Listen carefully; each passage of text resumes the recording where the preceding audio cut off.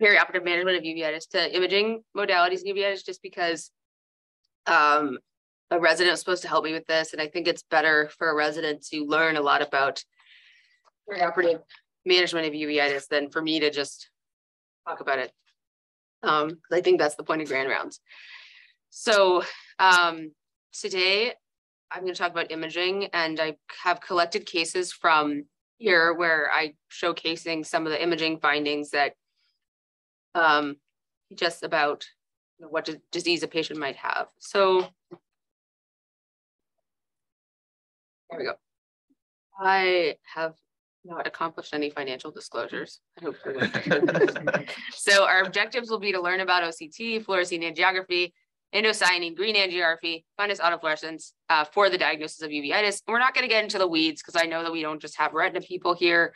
We're just going to talk about like, what would it help us learn about, and just know when to use each one and understand how these modalities could help us with diagnosis and treatment. So just briefly, like approach to uveitis, we want to know what it is, okay? And when we want to know what something is, we have to have an anatomic designation. And even if you were preparing somebody for surgery, you have to know what part of the eye is affected. If you don't know what part of the eye is affected, your patient is already in trouble. Like you've done them a disservice. So you need to understand what the extent of the disease is. And often it's imaging that will help me determine this if I think it's necessary to do some imaging.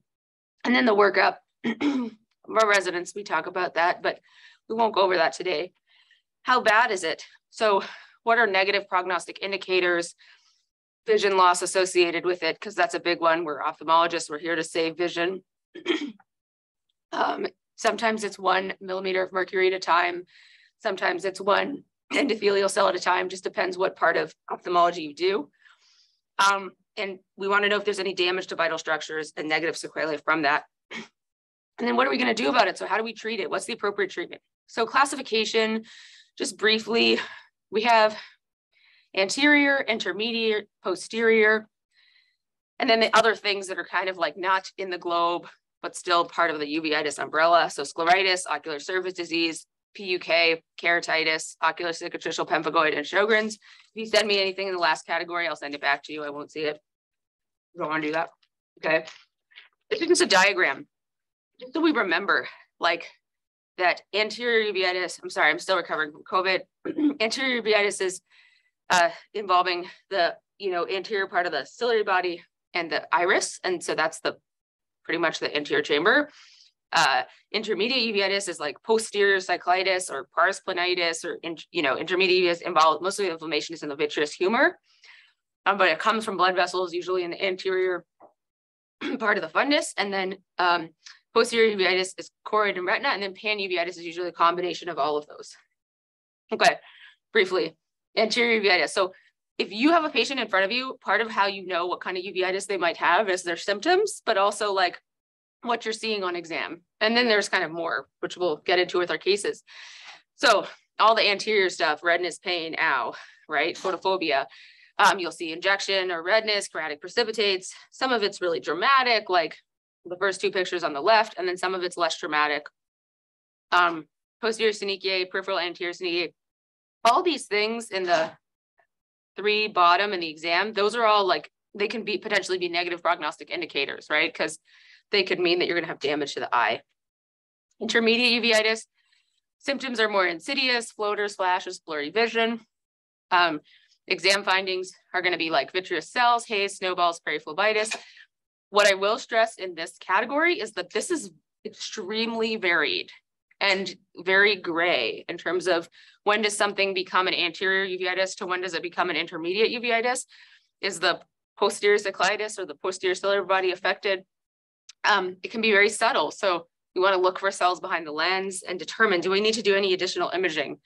Because this is where I usually find I get a lot of referrals for anterior uveitis, and there's so much more going on. So posterior uveitis, some of it's really obvious, like there's clearly stuff here, like,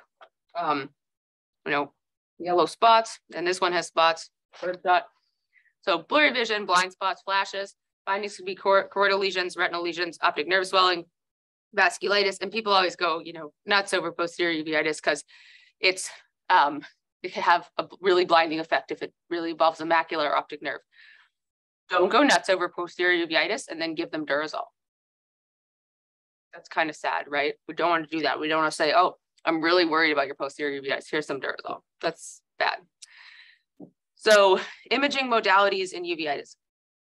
Optical coherence tomography. Well, we're going to talk about these 4, okay? There's still OCTA, but it's not like a gold standard, so we're not going to talk about it. OCT, we have regular, well, we have all kinds, and EDI, enhanced depth imaging. We have FA, fluorescein angiogram, ICG, fundus autofluorescence. Let's just briefly going over each one. And then I'm going to harass the residents shortly, don't worry. OCT. So it's non-invasive. It allows you to localize edema, right? So that's what we love our OCT for. Is it dry or not? Okay, it's dry. We're done. Nothing there. No. So we can also localize the affected retinal layer. We can also look at retinal thickness and choroidal thickness. So these retinal thickness and choroidal thickness can really be kind of the poor man's FA if you're stuck and you don't have stuff. But you have to look at these things. You can't just be like, oh, well, it's dry, so they don't have anything. It's fine. Fluorescein angiogram.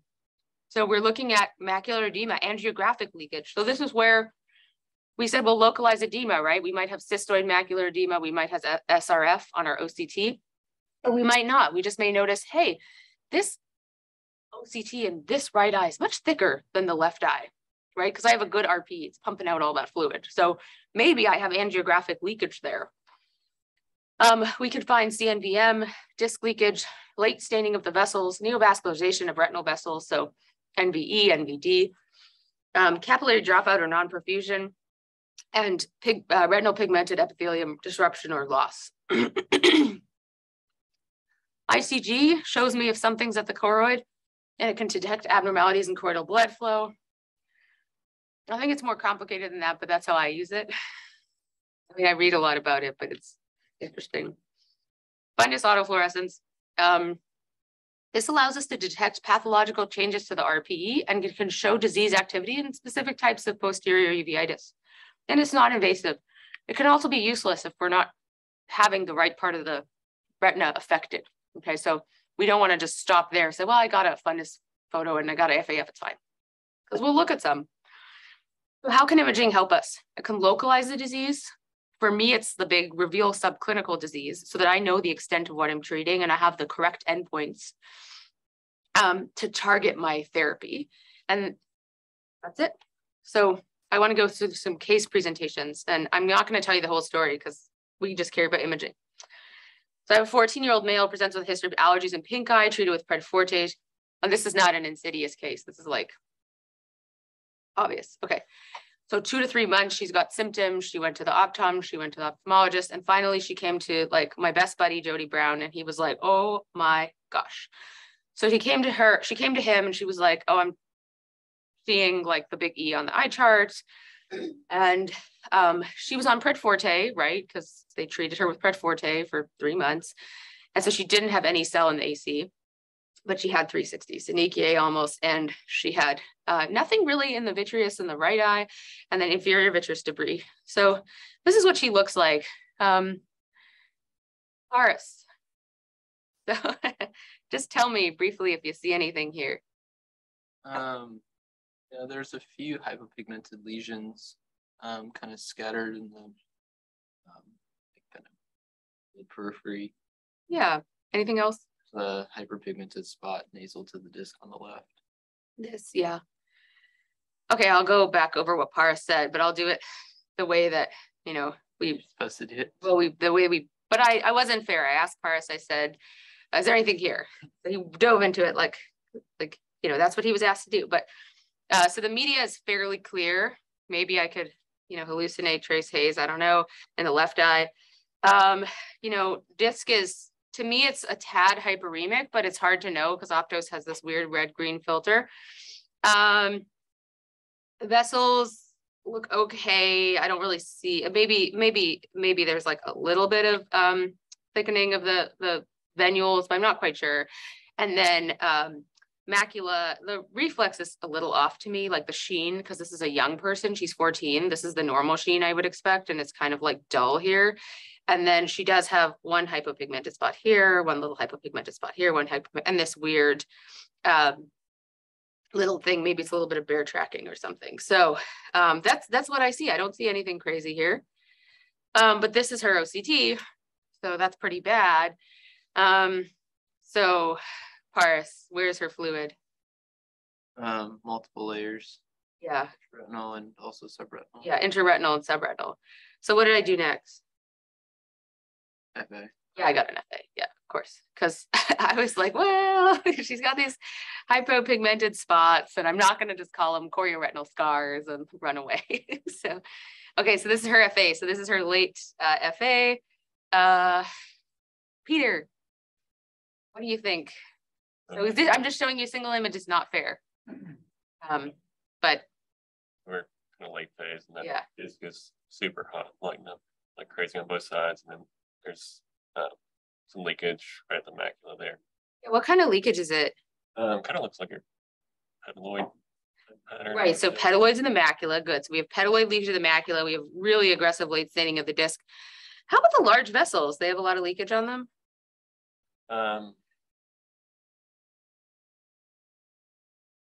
mean, other than off the disc, like I would say the arcades look pretty good, other than right here, maybe.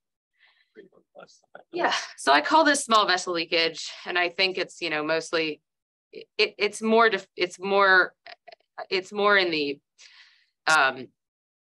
you know, peripheral retina, but there is a whole bunch in the posterior pole.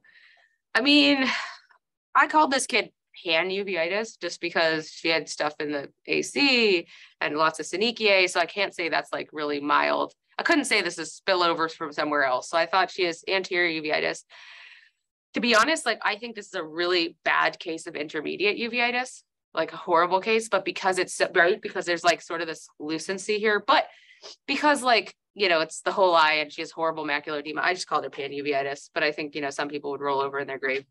So what did I do next? Okay, so somebody gave her Pred Forte. Should I just give her Durezol? She's 14 years old, and she is, I know all the peds ophthalmologists are going to cry. She's telling me that she can see on her phone. And I was like, how on earth can you see on your phone? She goes, well, I screenshot it and I blow it up and I read it. And I was like, how did your parents? Like I was, so we gave her, what did I do next? I want to treat her quickly. Pulse dose steroids. I pulse dose steroids, but it's been going on for 3 months. She has negative sequelae. She has all this bad stuff. So I called the pediatric rheumatologist and I said, can you see her right away? And so we started her on methotrexate and Humira almost at the same time. I was like, this is a 2-agent kind of gal. She's in trouble. So now she looks almost the same, except appreciable differences. So we talked about that sheen, right? So that sheen is back here, right? Like, let's go back here. Kind of dusky gray, no sheen. The sheen is just here. The sheen is back. I mean, you can't diagnose everything off of fundus photos, right? But you had the OCT, and the nerve is nicer looking. And I feel like there's more sheen on the vessels. I think overall she's doing better. She still has those hypopigmented spots, and I would say she has sarcoid because of that. And also her hydroxy D125 was low, which is sometimes an indicator of sarcoid in kids. And this is her OCT. She's doing remarkable. She's 20/20, and this is her FA. So it's not perfect. We don't always get perfect FAs, but I bet you if you give her another 8 months, it'll be like nothing ever happened. Case 2. This is a 35-year-old male who came to see me. He has blurry vision more in his left eye than his right eye. He saw an outside retina specialist, a very smart lady, who diagnosed him with posterior uveitis and sent him to rheumatology. His last flare-up was in March 2020, and he came to visit me that fall. And he's 20/20 OU. He's like, I'm not flaring. I'm doing good. And his anterior segment exam is 100% normal. He has no cells in the vitreous or anything. So these are his pictures. Here. So in the right eye over there, So media is clear, right? media looks clear, nerve looks cupped, but the margins are sharp. Yeah. Any sort of glaucomatous scariness to the nerve, or just cupping? So he's got a big cup, but he's got a nice rim. Yeah, there's a nice. Yeah. Say maybe there's some macular dulling in that eye a little bit, but it's much more prominent in the left eye. Yeah. Nerve looks pretty similar. So we talked about, I was saying like something looked dull before, but like here in the left eye, we would say there's like a large hypopigmented lesion in the macula. Yeah. And we don't know in the right eye, like something's not right, but we can't really tell. Yeah. Other than that, in the right eye, anything else that strikes you? Not really. Right, he has eyelashes. Left eye, let's go back to the left eye. So we feel like we have the same nerve in the left eye, same vessels. And then macula has a lesion in it. But he's 20/20. So, I don't know, it's good. And then supratemporal, what's there's. Yes, it's like this kind of mottled pigment looking peripheral area. Yeah, nothing like fuzzy or with sharp borders. So like maybe something. Okay, so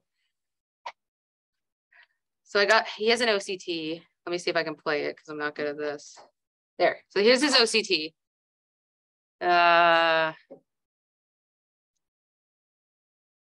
John Bader. Let's play his OCT again. Oh, hold on. Most of the layers have good anatomy without any edema, but there is some like choroidal elevation. Yeah, so there's something, I don't know if you saw this. So John Bader said there's choroidal elevation. Yeah, he's got a big bump in the choroid. And there's something right over here. There's a little bit of like outer retinal attenuation, like something happened. Yes, and John Bader, let's look at this one. So left eye, and that's where we have the big hypopigmented lesion.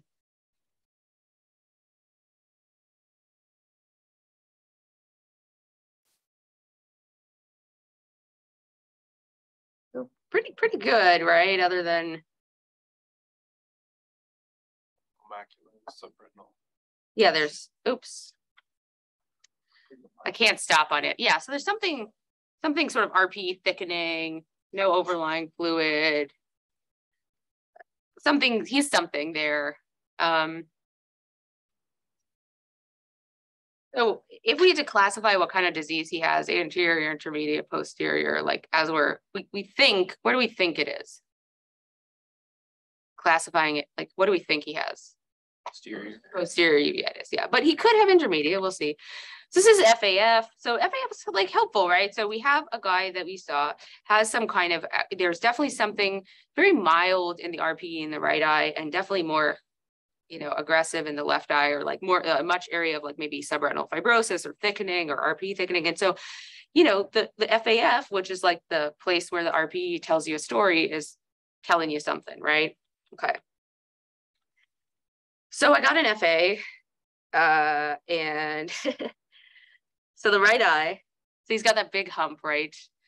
And the right eye has, I'm just going to tell you, so the right eye, like, I don't know which eye I transited, but this is kind of like window defect, because there's some RPE change. And so window defect is when you have like a transmission. So the RPE is like gone there or changed. And so you might see some fluorescence sort of coming through. And then this thing just kind of stained, maybe pooled right in the center. And this thing was also window defect. So where do you think I'm going to find my hump, John Bader? So you said it's where? Right eye. Yeah, where's my hump? I think it was subfoveal. What part of the eye? What part of the image is it in? It's not in the retina, right? Where is it? Yeah, it's in the choroid. So I did ICG. Okay. So let me tell you that I'm going to show you these pictures, and I'm going to tell you what the other person did, which makes sense. So I'm just going to tell you because ICG is a little hard. So this person has this huge hypocyanescent lesion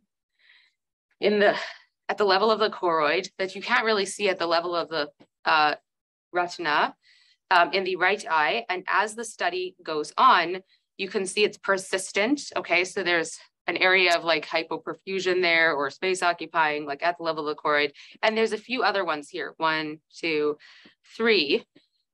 And the left eye, where we had sort of that area, I think it was over here, there was kind of that area that he had kind of this RPE changes, sort of thickening, fibrosis.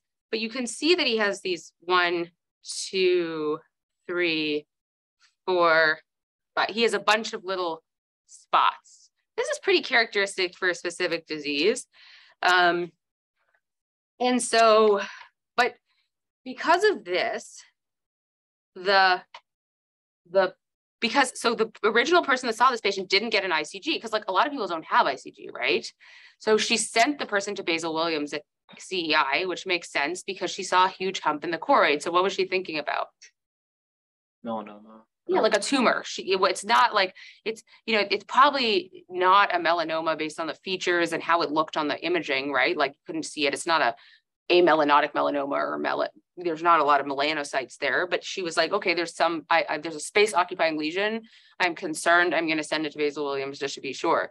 So the patient didn't have an ICG, and but if you got the ICG, you could see that he clearly has a bilateral disease, and it's probably, unless he has Mets. So that was one thought that they had. Does he have Mets? None of this looks like what you would think of for a Met, but they said, even on exam, it doesn't look quite like that, but they thought maybe it could be a Met. So they did a CT of the abdomen and pelvis, not the chest, and they found some weird like congenital renal vessel abnormality, but it wasn't clinically relevant. And after that, and saying like, okay, we don't think he has cancer, this person said that she thought the patient had relentless placoid because of the left eye, I guess, because it was more of like a placoid lesion when it originally presented. And so the rheumatologist looked that up and said, oh, cyclosporin would be a good medicine for this. And they never got a CT of the chest. I got a CT of the chest. So this patient has choroidal, what Basil Williams decided are choroidal granulomas in both eyes. He's a young African-American male. You can't put demographics on everybody, but I was like, I think he has sarcoid.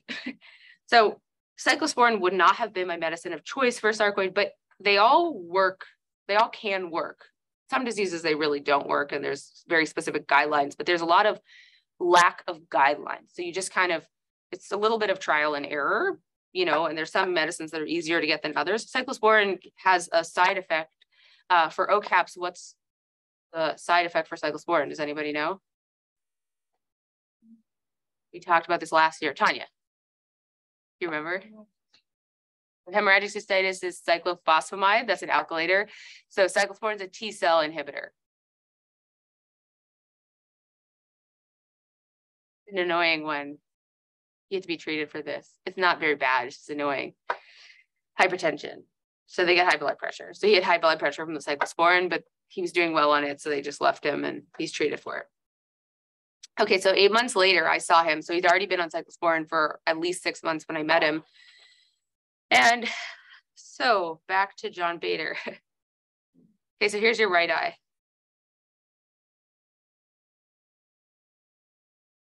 Something is missing, right?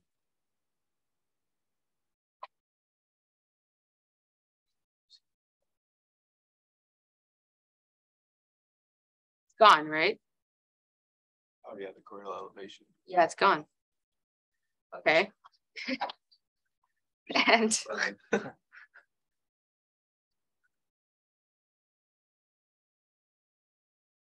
he has a little bit of something, like doing something weird over there, but he's not symptomatic. And I think it's just, could be some cavitation, could be some true leakage. Didn't really act like leakage. So, all right.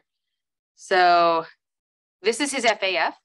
Do you remember his old FAF had a little bit more sort of like hyper autofluorescence in the right eye? That's completely gone. Okay, so there. So he's hyper autofluorescence originally and hyper autofluorescence here and going back. So it's a lot better, right? Even the stuff up top, I think it's just missing from the frame because I didn't expect that to get back. I don't know why, but. And this is his FA. It's like pretty similar. This is ICG. So like this ICG, can we agree that it's better? Like it's a lot better, right? This right eye. So, so this is my endpoint for treatment for this guy. I have two endpoints. One is the OCT, right? And one is the OCT and one is the ICG. If I didn't have ICG, I would use the OCT. But if I never paid attention to the OCT, other than saying like, is it wet or dry? Because being a retina specialist or being a specialist is just sometimes is more than just like, is it wet, inject, right? Like a lot of people come out of residency, they're like, I did 500 injections. I could easily do medical retina in a practice. And yes, you can do medical retina in a practice if you paid attention and you know how to make decisions, but like your decisions can't only be if it's wet, inject. So you can't just be like looking at OCT and say, all right, it's OCT of the retina. No, it's like it involves the choroid too. So you have to pay attention, like, you know, why is there sort of a change in the angle of how the OCT looks and what's going on in the choroid. I could have gotten EDI, which I didn't, but I thought this was a really interesting case. Okay, case 3. So this is 26-year-old male presented to outside retina with blurry vision in the right eye. It's 20/25 in the right eye. He's a smoker. He's a bad boy. Okay, Tanya. What's going on in the single cut of an OCT? He has some disruption of the I can't tell if that's fluid. Yeah. So where's the fluid? Is it intraretinal or subretinal or? Yeah, it kind of seems he's like a little bit of subretinal fluid, right? And you're right. Like this kind of doesn't look. This is not beautiful transmission, right? Like we're not getting a beautiful picture. So I don't know, something blocking that, like it's hard to know. So it's like, is there some kind of leakage happening or something weird that's creating this not so nice picture? Is he a bad boy? Does he not stay still? And so our picture's kind of fuzzy. I don't know. Left eye looks pretty good, right? This is a single cut, but I'll tell you all the cuts look like this. Okay, so I got an FA because I don't know, I was like, he has subretinal fluid. Let's see what's going on. How's FA look, Tanya? Pretty normal. Pretty normal, yeah. So the beginning was normal. It started normal. There wasn't any blocking. There wasn't any of this, but this is the end. No late staining of the, here's how I look at an FA, and you guys know this. No late staining of the disc, you know, no vascular leakage or vascular whatever, no petaloid leakage, and like no abnormal fluorescence, basically. So I got an ICG because I was like, something is leaking. And I don't know if you could see it very well, but he's got like, it's kind of like this very, like, there's distinct spots over here, but this whole area is just kind of not normal. There's this hypocyanescence here. And it doesn't completely persist through the end of the study, but it's still there. And then the left eye has stuff too. So he's only complaining about stuff in the right eye, but I've now discovered that this gentleman has a bilateral process that I didn't know he had. His exam was pretty unremarkable. I really couldn't see anything when I looked at his fundus. Okay. So additional inflow, all of his labs were negative. We got MRI of the orbits. I can't remember why we did that. I think he might have had a little bit of disc edema. And then CT of the chest. So we did a CT of the chest and he had he got a CT of the chest, I believe. I don't know if I ordered it or someone else ordered it because he had some kind of weird cough and he's a smoker. And so they found micronodules and they said he had tree and bud micronodule. Like basically he got the CT of the chest at an outside person because he had this cough. And then our people overread it in pulmonology and they were like, this is sarcoid. We don't even need to get a bronchoscopy. He is sarcoid, 100%. And I was like, okay, great. So I put him on methotrexate. He did pretty well for a while. And then he came back to me like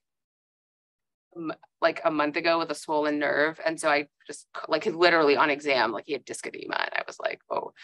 So I called his rheumatologist, Dr. Lineski, and was like, can you please add Humira? Because I'm assuming, like, we think he has sarcoid.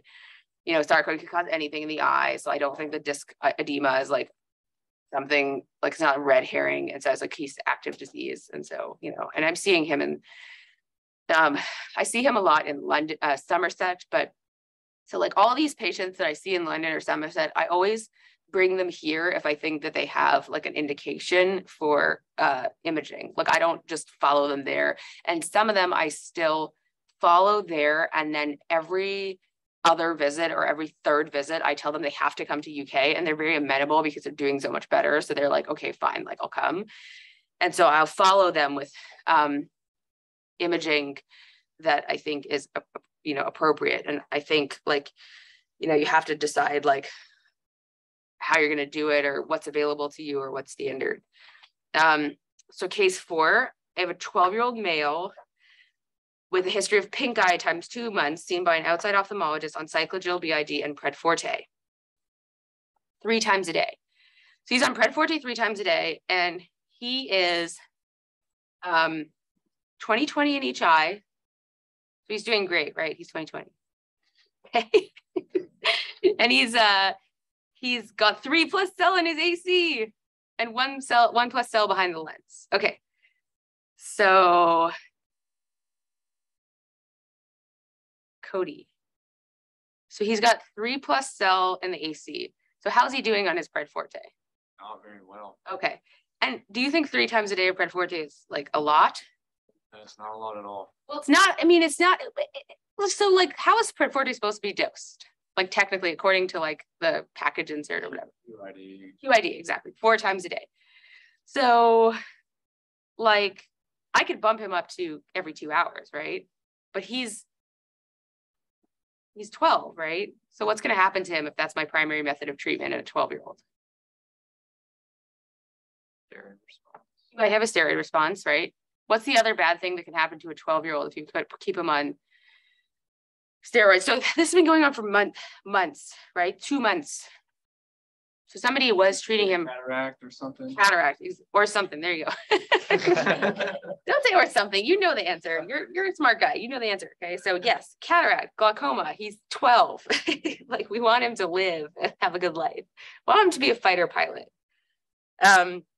So, and he has 1+ cell behind the lens. So I saw it and I was like, you know what? He's had this 3+ cell, it's spillover, and it's old appearing cell. Is that what I said? No, I didn't say that. But that's very common, right? Like we say old appearing cell. Like I can't say something is old appearing cell, or I can't say it's spillover unless I do the test. And he's 12. So like I have to be very concerned about his well-being, because if I'm not, like, he might not do well, and I might switch him to Durezol. What happens if I switch a child to Durezol? What's the negative effects? John Franklin, do you love Durezol? Not really, only in specific situations. Right. I don't love Durezol. I love and hate it. I feel like in children, it makes me very nervous because the glaucoma, pediatric glaucoma people that I talk to feel like the ciliary body could just collapse. So every time I use Durezol in a child, like I think in the back of my mind, like I could be really like something really bad could happen. Like I could get them on Durezol and I may never, even if I taper them off, they may have such a bad steroid response that it's not resolved when we take them off of steroids. So I'm always a little bit like remiss of when to use Durezol. I'm pretty quick to pull the trigger on immunomodulatory therapy in children, and I'll show you his pictures too. So one thing I could appreciate about this, so Clay, not fair to ask you. Okay, so media is clear, right? Vessels, maybe a tad tortuous. I don't know, like a tad. This looked a little tortuous to me. How's the disc? This disc, any difference between the two? I mean, the left one looks more hyperemic. What about the borders? I guess the border is less distinct. Yes, exactly. So I thought that this little guy had like a little bit of a hyperemic disc in the left eye, and he had this 1+ cell behind the lens. Okay. So this is his FA.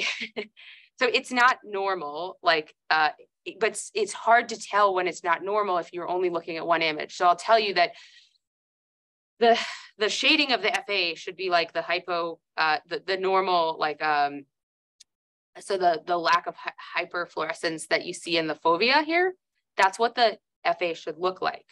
So this is leaking everywhere.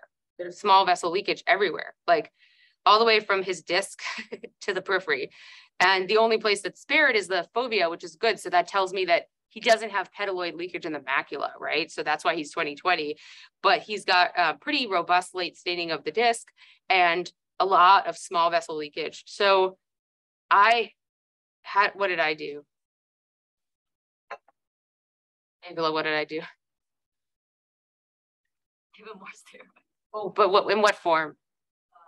Oral? Yeah.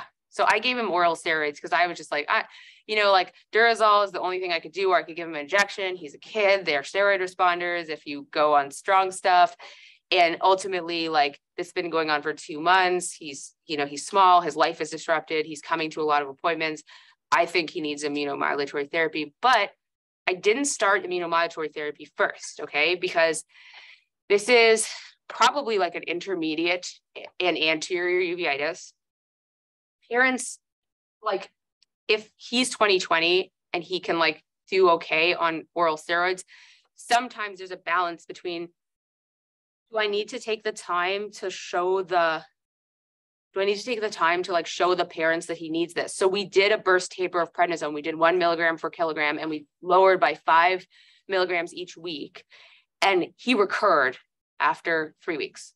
So again, like we had him on drops too. We kept the Pred Forte on board, and he recurred. So we said, okay, back to a burst taper of prednisone, and we'll go on methotrexate with, I think it was Patty Lou.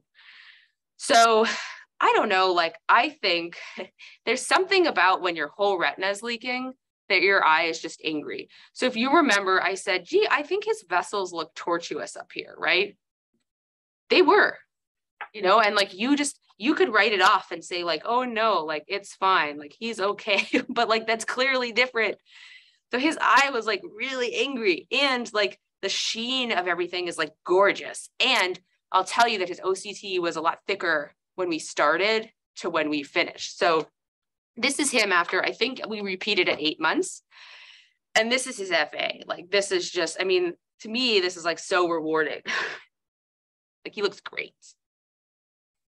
Sorry, I'm patting myself on the back here. No, I'm just saying, like, it's great to have an endpoint that you wouldn't otherwise look for, and to know that you're, like, treating it adequately. And I think that's really important, is like assessing it to its full extent, because if you don't know, then you can't like plan for other things.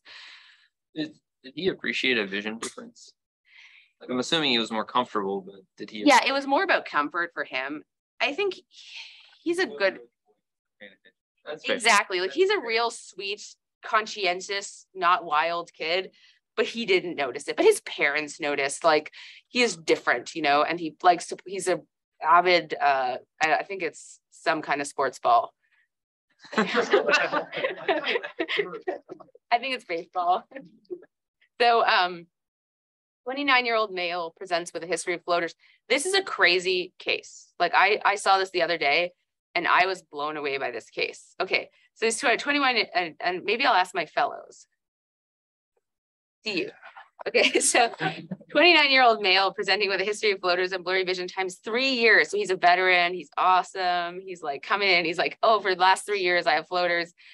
Significant worsening over the last 2 to 3 months. And he's 20/30 with pinhole no improvement. And his anterior segment exam's totally normal, but he has 1+ cell in the anterior vitreous. Just 1+, like, not a lot.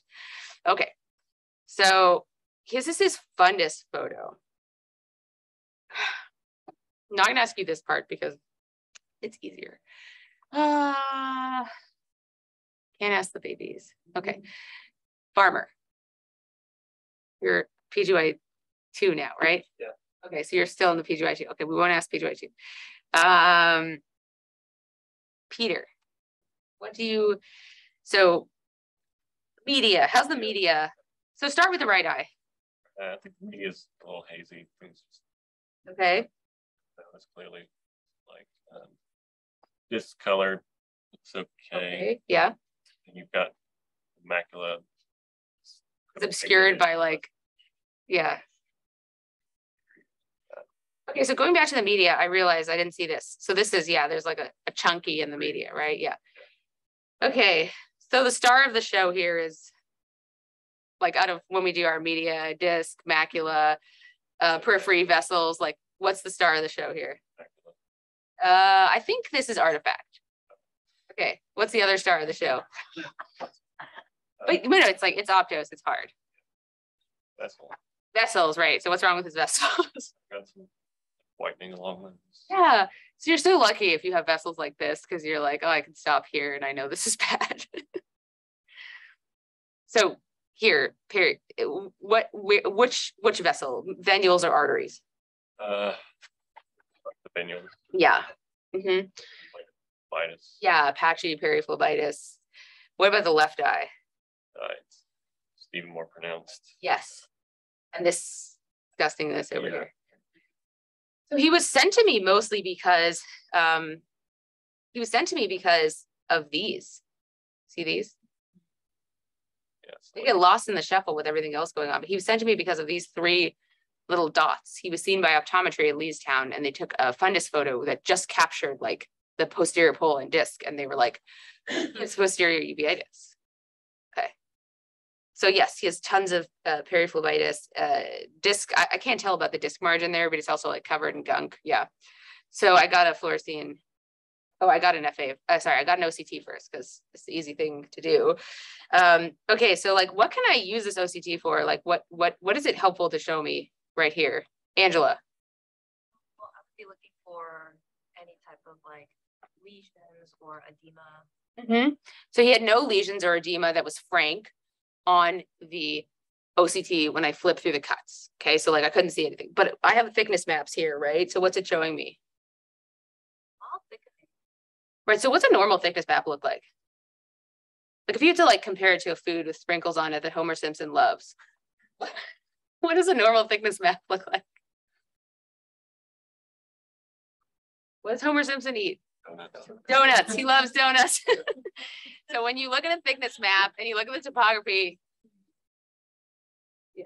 The donut, real data. Sorry, I do have real data 280, but obviously it looks like a donut, like more green, not those red patchy. right. So no, but it looks like a donut in terms of like the, right, Michelle?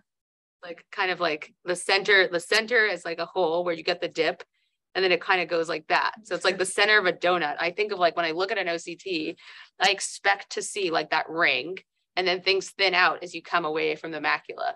So when I look at the topography, to me, it almost looks like a donut. I don't know if anyone else thinks like that. Maybe I'm hungry all the time, but I think of like it looking like, so this looks like a really scary like ghost donut with like all these like little things coming off it. What about this, Angela? What does this show you? Looks like that's so more elevation. Right. And what's it over? So my can you see what my, yeah, sitting on the arcade, right? So like if you run over the arcade normally, like maybe it's slightly thicker than, but like it shouldn't look like this. Like, so that this tells you that this is, and notice that these wispies are also on top of vessels. So this patient has like, I know I'm going to see something on the fluorescein and it's going to look mildly hellacious. So I got a fluorescein and it looks terrible. I was actually shocked to see how bad this looked. It's like, oh my God, this is terrible. Angela, vessels or artery? Oh, actually Melis. What is it? Arteries or venules? Yeah, do you think it's on the arteries or the venules? Yeah, and like I don't see any plaques in the arteries. I don't see any like hyperpigmentation in the arteries. And the disc is, so yeah, it's like hot, well, the infamous hot nerve or late seating of the disc. Yeah, so he looks really bad. Okay, but he got sent to me for spots, right? And so I was like, and he did have spots, like you could see them on exam. Were you there, Melis? I think Haley was there. Okay, so there's his ICG. Michelle, I know you're my colleague, but John Franklin's my colleague too. But I love pimping. I think it's the best way to like have. You definitely have a lot of. There we go. Lots of flavoids and a pinpoint area of hyperfluorescence on the inferior arcade on the left side. Yeah, so flavoids, like the famous term coined by, I don't know, Spade Serafianuzzi, one of them, like for OCTA. Yeah, so hypocyanescent spots, it's still an ICG, but yes, like some kind of hypoperfusion in the choroid or cap, yeah, choroid. And so what's this pattern look like? Leopard spots. What? Leopard spots. Leopard spots? When do we usually see leopard spots? What's the study that we typically see that on? fundus autofluorescence. Fundus autofluorescence, and sometimes on FA. Usually we see leopard spots there.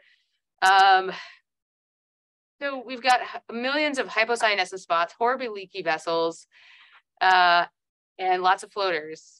What's the disease that I'm thinking of? I don't care how old he is. What is it? Birdshot. There you go.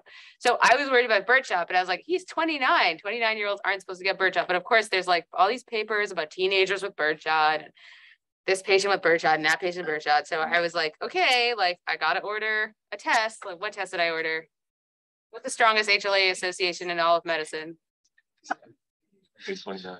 A29. So I ordered an A29. Okay.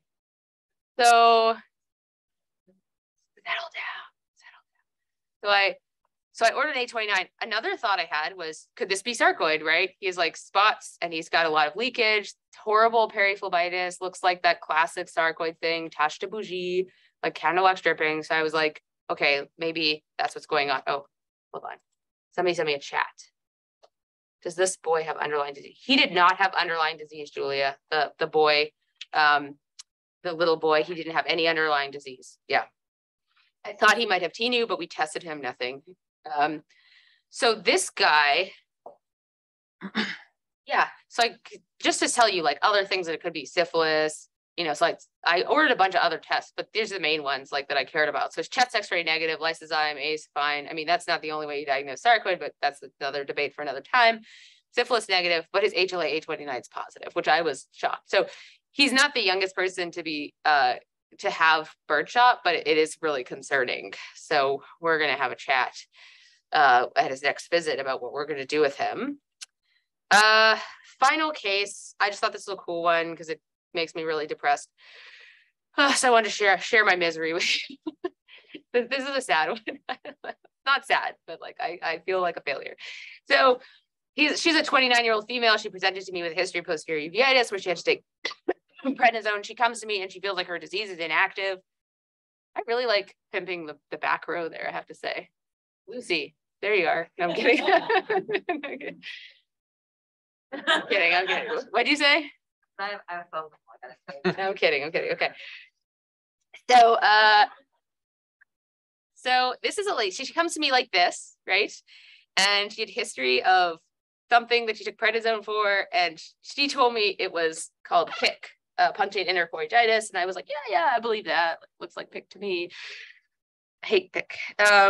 So she's got these mostly Hypoautofluorescent. Yeah, mostly hypoautofluorescent. That's probably schmutz on the lens. And maybe there's some hyper in there, but she's not active. She's like, I'm not active.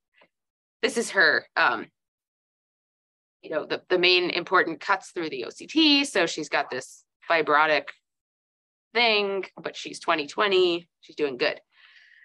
So she comes back to me in March. So I saw her in January. She come back to me in March of 2021, and she looks like this. So, Paris, do you see anything here? There are some hyperpigmented and also hypopigmented lesions scattered. It looks worse than that FAF looked like before. Right. So so when I saw her originally, she just had this hyper and hypopigmented like fibrosis and whatever, and now she's got this and this and this and this and this. And what does this look like? Does anyone know? There's like a disease that affects, like, it's usually unilateral and causes like an enlarged blind spot. And so I'm gonna get the FA and then I'll tell you what I think it looks like. So can you see those spots that we were talking about, Paris? Okay, what are they doing? They're staining or leaking. Yeah, they're staining. And what are they doing here? They're staining. Yeah. Okay, so do you guys know for OCAPs what the stain early, stain late pattern is for white dots? So block early, stain late is AMPI.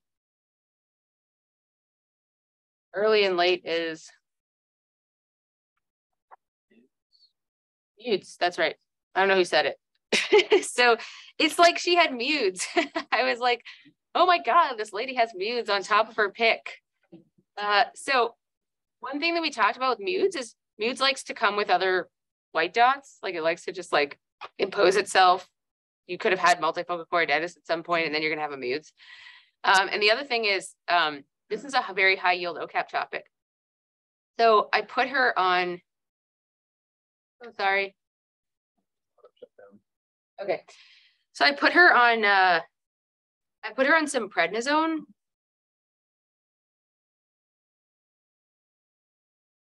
And she got better.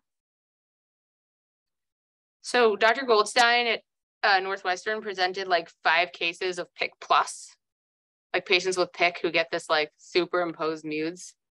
I don't know what you do with them because she's allergic to Humira, but so this is what she looked like when she was active. Okay. Do you see the way that the borders of this lesion look? They're all like kind of fuzzy and the cap isn't smooth and something's going on there.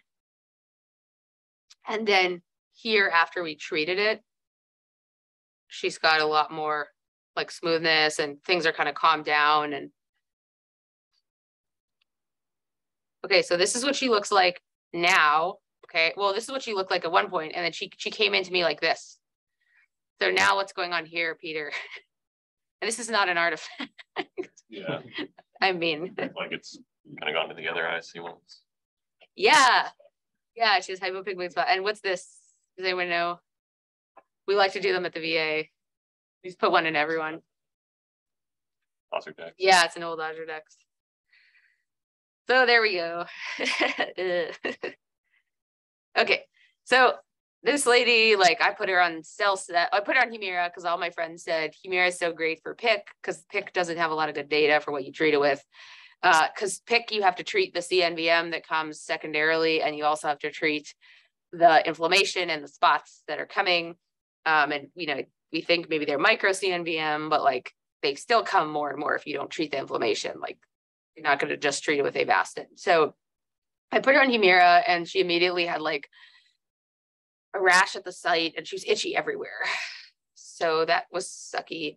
And so then I switched her to Cellcept, and she did okay with that. Then she got lost to follow up for a while. Then and I gave her like a burst taper steroids and bridged her with Ozurdex and so on and so forth. So I'm probably going to give her, she loves traveling. She loves to travel, and she's going to Europe in September. And I'm just like, you're getting bilateral Ozurdex on top of your Avastin to go. Like,